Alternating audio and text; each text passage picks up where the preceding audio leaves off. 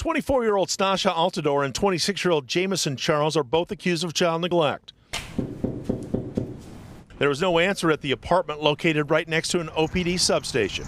A woman from this apartment complex went down the sidewalk to this Orlando Police substation Tuesday evening, saying that she saw a 4-year-old and a 2-year-old outside of an apartment, a 7-month-old inside that apartment, the door wide open, and no parents in sight. The oldest child told the neighbor, "Mommy went after Daddy." Police would later say in the report that the infant child was crying and appeared to be upset. The couple faces another charge after police say in the apartment they found an unlocked rifle case.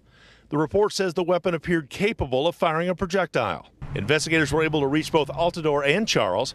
She stated she left 3 children in the care of their father, but he told police she was supposed to stay with the kids.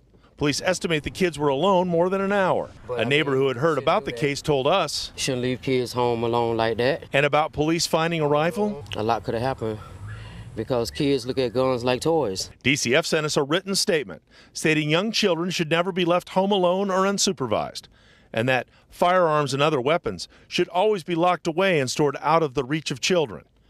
The children are with other family right now. In Orlando, Dave McDaniel, WESH 2 News.